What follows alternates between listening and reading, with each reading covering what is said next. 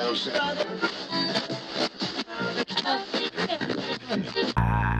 can't feel my face now.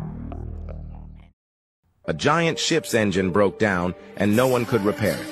So they hired a mechanical engineer with over 30 years of experience. He meticulously inspected the engine from top to bottom. After a thorough examination, the engineer unloaded his bag and produced a small hammer and gently tapped something. The engine roared back to life shortly after. Afterward, the engineer informed the ship owner that the total cost of fixing the massive ship was $20,000. The owner couldn't believe it, so he then requested a detailed invoice, to which the engineer replied, simple, with a hammer, $10. For knowing where to knock and how much to knock, $19,990. This story emphasizes the importance of appreciating one's expertise and experience. When a person does a job in 30 minutes, you owe the person for the years, not the minutes. A giant ship's engine broke. If you sit alone for 3 days, no television, no book, no texting, simply by yourself, let's see what happens. You must know the nature of who you are. You should not go on dodging yourself and one day you will explode into something. You must know what is the level of madness you're suffering. When I say madness, if your mind is out of your control, is that called madness in definition? Hello? If your mind does not take instructions from you, it's out of control, is that called madness? Just try and just go sit quietly in your room. Just see what all your mind does. You decide, don't tell anybody. You decide what is the level of madness you're going through. With this, if you enter the world, what will you create? You will only create who you are, isn't it? If you sit alone for 3 days, no television, no book… Yogananda, bro, hey, it's a fact, right? There's a lot of distractions. You already know there's a lot of distractions. If you don't take the time to get away from them periodically, regularly, put a schedule on it, then you're just gonna be engulfed in madness, dude. And you're gonna be generating a lot of chaos in your life because you're never gonna have that time to go to the inner and clear it out, clean it up, and be the thing that you choose to be. You're always gonna be what you're feeding yourself. Take the time. Take the time. Listen to the man. In Japan, the barcode on meat packages is printed on a tag that reacts with the ammonia released by spoiled meat. When the meat is no longer fit to eat, the tag darkens and the customer is unable to buy spoiled meat because the code cannot be scanned. That's a good ass idea, but they ain't gonna do that here. You know why? Because they know your goofy ass is gonna buy the meat if you don't know that it's gonna spoil. That's why they ain't gonna do it. So I wonder though, could you get something like, this is just off the head, maybe on Amazon, is there maybe something you could like bring to the grocery store, like a tool, and you basically like touch it up against the meat package and it could tell you, like if the ammonia levels are too high, it can go off and be like, yo, that's not good. Hey, if that don't exist, I just gave y'all a free one, bro. That's $1 million idea. I want to know, here's an easy way to know if you are controlled.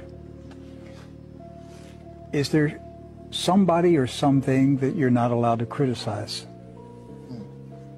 That's right. Simple as that. Yep. If you lived in Nazi Germany, you couldn't criticize the Nazi Party. If you lived in the Soviet Union, you couldn't criticize the Communist Party of Russia. If you live in China right now, you can't criticize the Chinese Communist Party. If you live in North Korea, you can't criticize Kim Jong-un. If you live in Cuba, you can't criticize the Cuban Communist Party. If you live in America, who can't you criticize? Who can't you criticize in America? Who can't you criticize, yo? Who was ordering social medias to not allow people to speak their mind? Who can you not talk about right now in society? without it being hateful or whatever? Who can you, what can you not talk about? Who can you not speak of? That's who's trying to control you.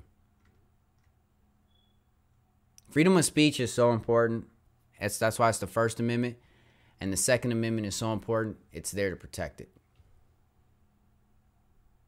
And a bunch of other things. Without the Second Amendment, you don't have any of the other amendments. They're unprotected. You need it.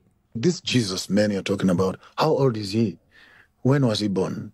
Etymologically, 2,000 years ago, do we have a name and a person by the name Jesus? When actually the letter J only appeared 500 years ago, if not 800 years ago. Wow. Then you begin to look at this and say, give him his rightful name.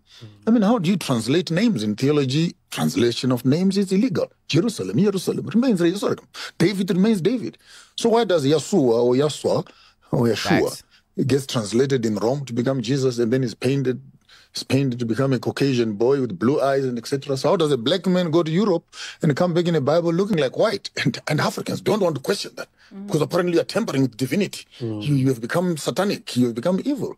But in history and education and proper learning has no emotions. This Jesus man you're talking about. I think it'd be more satanic to just allow lies to be fed to you. Or I not really just say lies. I would say more like unknown truths, right? Like, we know for a fact J didn't exist. The letter J wasn't part of language. I say this all the time. Why do y'all call him Jesus? His name was Yeshua.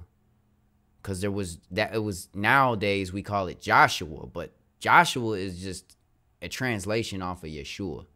So it's like, why you call him Jesus? That ain't even Joshua. Like, you just don't want the name to be said, because there's, what y'all need to understand too, in Yeshua's culture he was Jewish, right? They spoke Hebrew. The Hebrew language is designed to be forth-putting of vibrations. Every word has power in the Hebrew language. Certain vibrations come off of each word, each letter, right? Yeshua has power.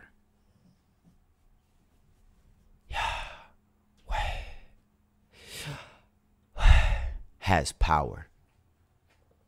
If you don't know what I'm talking about, please look it up. I always give you the clues.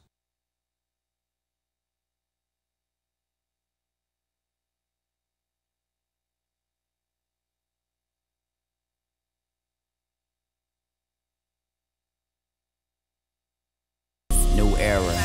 I'm feeling quite bad, so take another token. Yeah, there's jokers all around me. I'm feeling quite bad, so take another token. Yeah, there's jokers all around me.